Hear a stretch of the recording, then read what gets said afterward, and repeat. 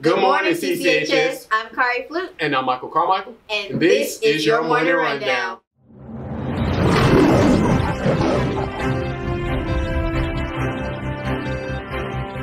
Happy late Black History Month, Cougars. CCHS had the opportunity to host its annual Black History Month program this past Thursday. Our assistant producer, Coy Bankhead, had the chance to interview one of the head coordinators of the program, Ms. Heath, and here's what they had to say. Good morning, CCHS. I'm Coy Bankhead, gathered alongside Ms. Heath. Ms. Heath, we just want to know some thoughts about Black history. The first question being, what does Black history mean to you as a whole? Black history means to me upholding the standards that our ancestors set for us, also sharing our stories with others within and outside of our race. So just making sure that we are living the dream, keeping the dream alive, and doing those things up with others. So did your family keep big on Black history? Yes, involved in NAACP, just doing things, community service. As you know, that I am a part of Alpha Kappa Alpha Students Incorporated. So we are very big on service to all mankind. The next question being, with the group you picked, with the group of students you picked, with the rehearsal going on all week, do you feel like they met the expectation that y'all have for them? I think that they exceeded the expectation. It was a phenomenal show, performance by all. We had to change some things on the fly. You guys did an awesome job just being there, being flexible, and I think we have got great reviews. Yes, definitely. Thank you. I'm glad you said the performance. What was your favorite part of the Black History program? I think just seeing, this is hard to just pick one aspect. Definitely just seeing our students showcasing their talents in a variety of ways, from the recitations to the dance, to the music, to the people that had speaking parts, the inspirational thoughts. Just overall, you all did an awesome job. Well, CCHS, that's all for the great interview for today. We would like to make sure you stay tuned until next time. Go Cougars. Go Cougars. Did you go to the Black History Month program? I did not. I was there. Okay. See, I support though. I support. Nah, it's okay. I support. It's about that time of year again. Broadcast held its annual community cleanup at Crosby Lake this year, and it was a huge success. Here's reporter Angelique King with more details. Hey Cougars, I'm Angelique King with CCN TV, and today I got to sit down with the head and coordinator of CCN TV, Chris Campbell, about the past community service event on February 24th, 2024. And this is what he had to say.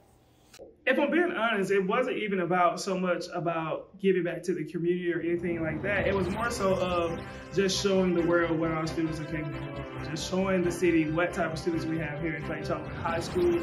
It was more so of a get her done and showing how my students are leaders. So yes, we went out and did an amazing job, but I really wanted to highlight my students who really curated the entire event. So all the shine goes to them for taking a stand. Is there any students that you'd like to pick out and call out about them? Absolutely. Caitlin Oden is my EP. She definitely does her thing every time and rallies the students to make sure they're all on board. And just in my entire intro classes, I have 3 intro classes this year, and all of these new students, I mean, after being with me for 2 months, they all came out and really supported. And of course, my e-board team, you guys, Michael Carmichael, Coy Bankhead, everybody a part of the whole team. I love you guys, so I appreciate everybody coming out and really holding it down.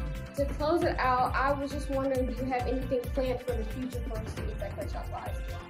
Right now, we're going to focus on credentialing our students within the broadcast program. We offer professional credentials in Adobe Premiere and Adobe Photoshop. So from here on out, we wanted to overdrive with editing just to get our students prepared for the credentialing test this April. So that's my main focus right now. And I mean, next semester, who knows? You know, our talent show is a big thing that we do every year, and we're excited to bring that back. But you never know with Mr. Campbell, so you just got to stay tuned. All right, this is Angela King with CCN TV, and the hall's with you. Broadcast is big on showing appreciation to those who work hard for us in CCHS. Here's reporters Jacoby Burt and Cameron Cook with our student and teacher highlights, Kamaja Seals and Mrs. Hall. Shout out to Miss Hall, man. She really deserves it. Much deserved.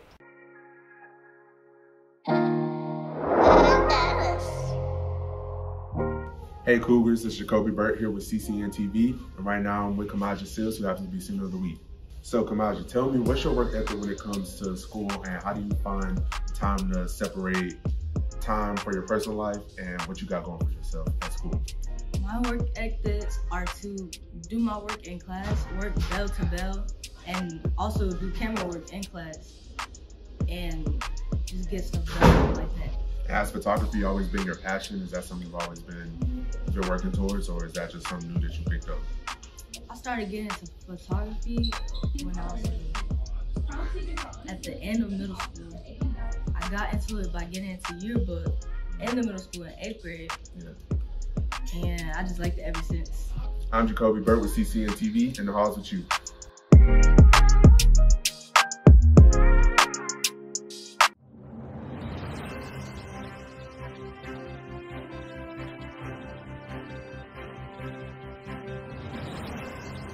Hi guys, I'm Cameron Cook here today with CCN TV. Today we're interviewing Mrs. Hall for Teacher of the Week.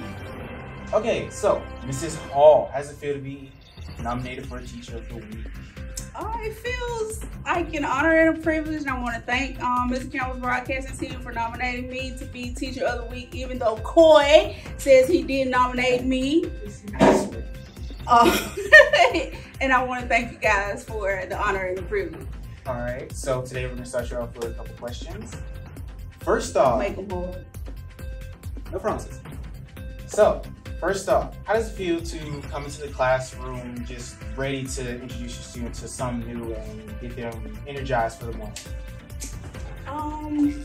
Sometimes it's kind of nervous depending on how they react to what's going on, because I teach physical science, and physical science deals with a lot of math, and I know kids really don't like math, so I kind of have to make it fun and interesting for them in order for them to be accepting of that content.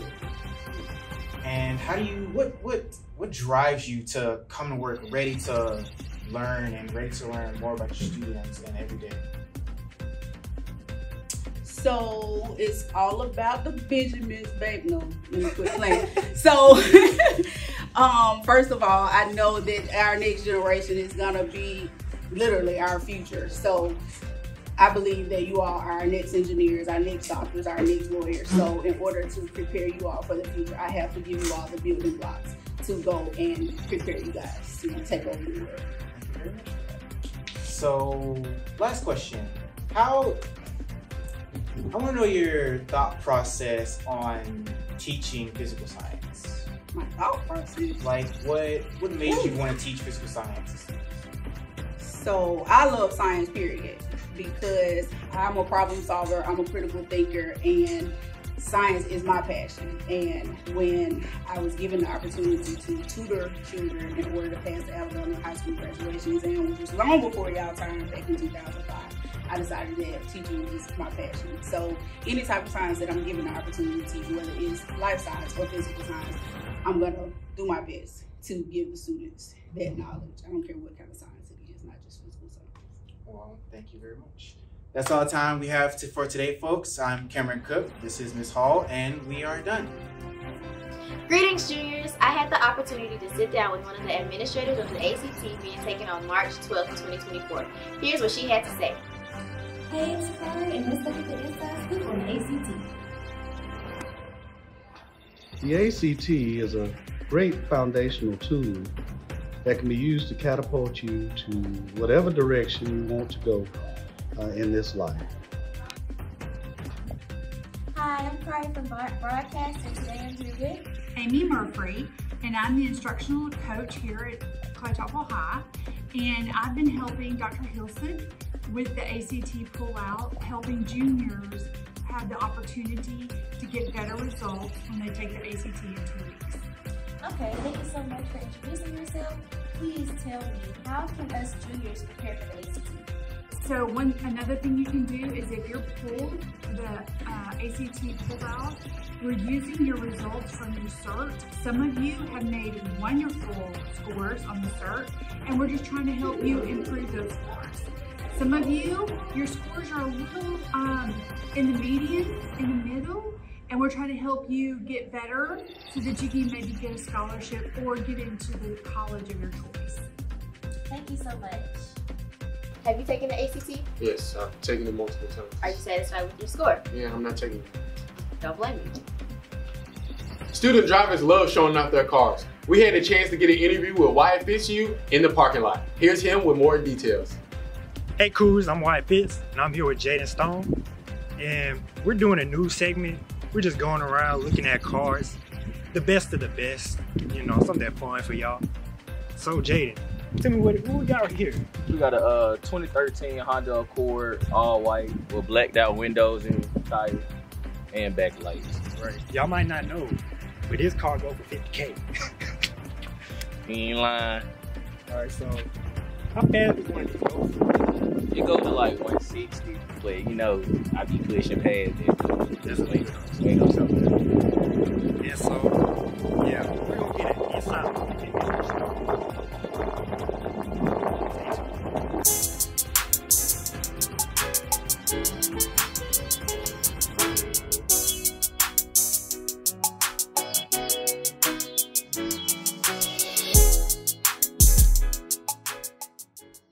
Do you drive? No, I don't drive.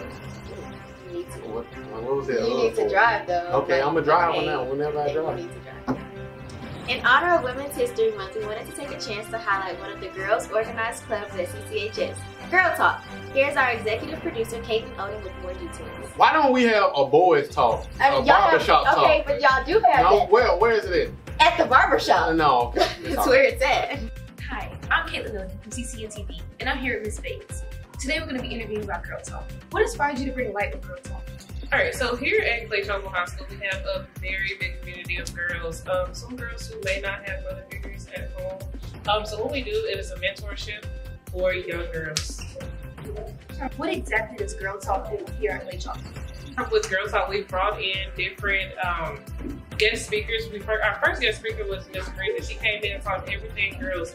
She talked about those feminine hygiene things that people are not really comfortable with talking about, things that people aren't sure of. We also have had a fundraiser. We give the girls those things that they need in the restroom. So those are a couple of things that we've already done so far this semester. How can we strive to create a better world and empower girls? Oh goodness. Firstly, I would say love who you are, love the skin that you're in.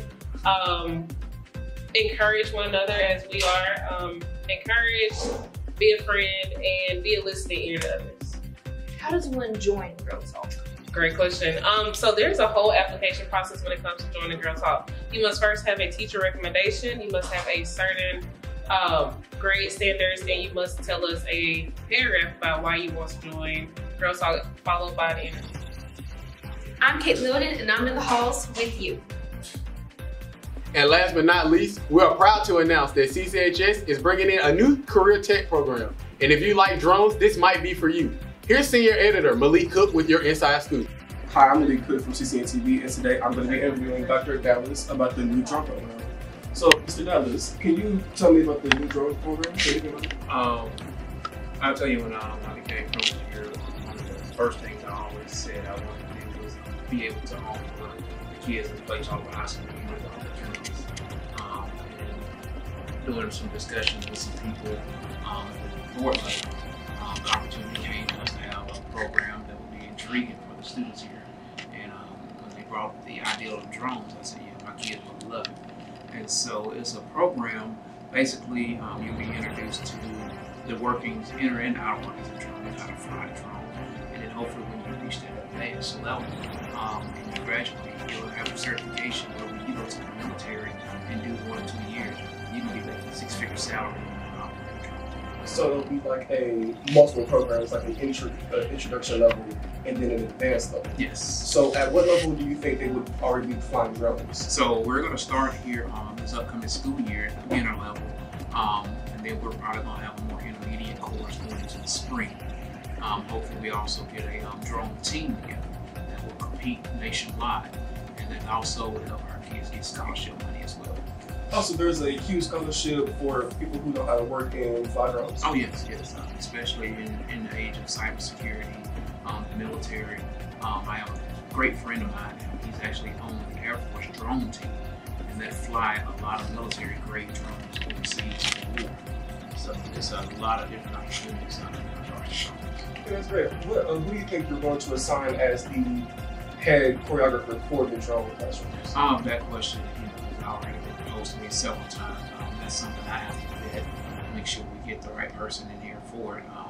But with anything in regards to personnel in the building, I have to do have to have multiple meetings leading up to spring break and after spring break to see how many teacher units I'm allotted for the school year, and then I'll be able to make a determination on whom I can have, whether internally or externally, oversee that program. Okay. Thank you for the interview. You heard it here first. Clay-Chalkville is getting a whole new drum program starting next year. Do you like drones? No, I don't like drones. Why not? I've never had one, so I don't like it. Right. This was Kari Flute and Michael Carmichael with your morning rundown. Have a good day, CCHS.